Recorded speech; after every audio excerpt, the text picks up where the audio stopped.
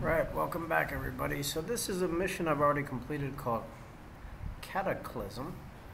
And there's actually, I think, two ships that you had to defeat. One being a Subalon terraformer, and it was at least two, maybe 300k strength. I'm saying this from memory since I don't actually have a log of it. And then another Subalon scout ship, which looks like a Voklas, which was 305 strength. The last part is actually going to Andorian Prime. The rewards are 460,000 Tritanium, 92,000 dilithium, and 250,000 Federation credits, which I recommend you save them towards your higher ships, like your Mayflower, and don't waste anything on any other ships.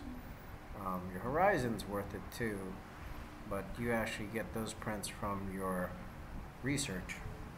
So if you look at the battle log here, you can see what I was against here. It says Subalon Scout, so that's still there. Here's the stat, 305, and my ship's 350. I lost part of the hull here, but I was missing some from doing armadas. Oh, the game just crashed. So, and actually I'm flying towards Andorian Prime. So for me, I'm not sure how this mission might look because it could be different on your server, it could be different on your account. Of course, updates change things. But the last part, or the fifth part of the mission, is to go to Andorian Prime and pick up a waypoint here. So we're going to restart. If you're wondering if this works better on a mobile device, I still have the same problem. So I've tried this same application software app on a iPad Mini 5, and it still has the same problem. So also tried another emulator with another account. I also get crashes too sometimes. So if you're crashing, if you keep pressing a certain button like the back button or something, just try to avoid it and restart the game afterwards when you can.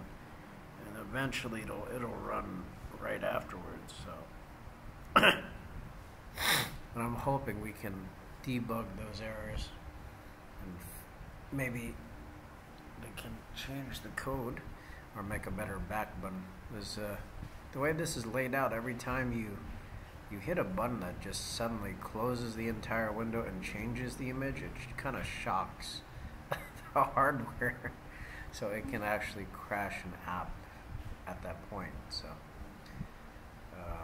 so it's a little bit smoother to actually have like an overlay and maybe a longer delay and a smoother transition so it doesn't crash as often. I'm sure there's better code that we've seen in other programs like StarTrek Armada. You really have crashes on that one. Of course, I've never played online with that one, so maybe it's different. Here's the dialogue for the CataClysm or CataClysm mission. So,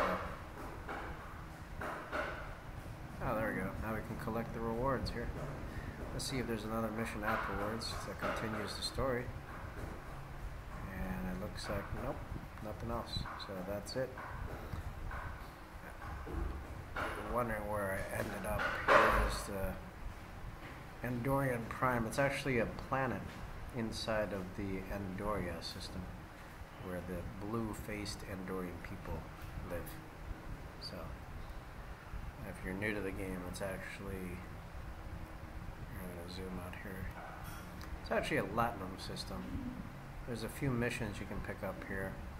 Well, you need to get the Kamari or the Vok to like tier 5 or 6. I'm actually tier 7 on my Voklas now. So, but that was more than I needed to get to this system. You can see there's the system on the map here. It's north of PGM and inside of the Blue Federation space. So if you zoom out here, you can see how far it is up here versus the neutral zone, which is the kind of dark colored area. So that's it. So thanks for watching.